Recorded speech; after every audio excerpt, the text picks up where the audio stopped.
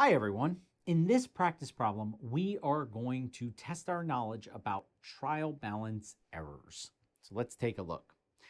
The problem says, for each of the following errors, so all of these are mistakes, determine whether or not the trial balance would identify the error. And of course, you don't want to just guess. You want to be able to explain why or why not that might be the case. So take a few moments, pause the video, come on back when you're ready. I'll walk through the solution. All right, welcome back. So here we go. We'll start off with error A.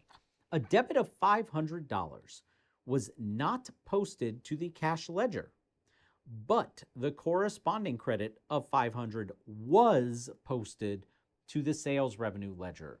So in this case, you had a debit amount not make it to the ledger. And of course, if it doesn't go into the ledger, then it's not going to be tallied up in the ledger's end balance. It's not going to show up on the trial balance.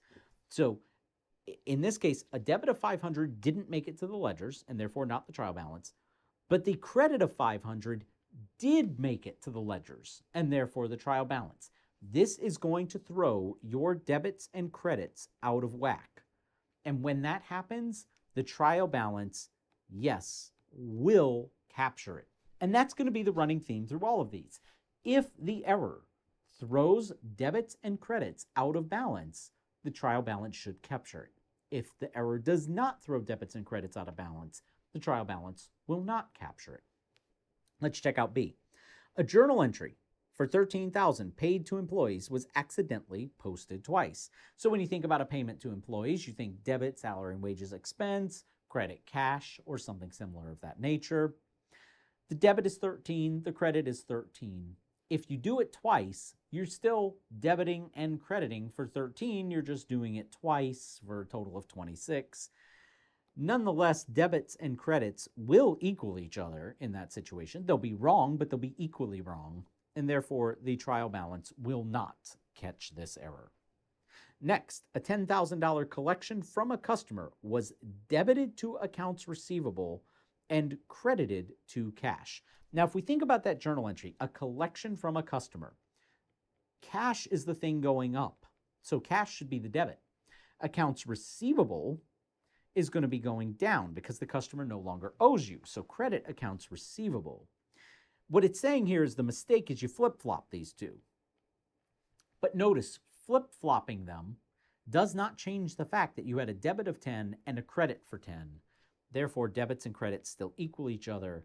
No, the trial balance would not catch this mistake. Let's go to D.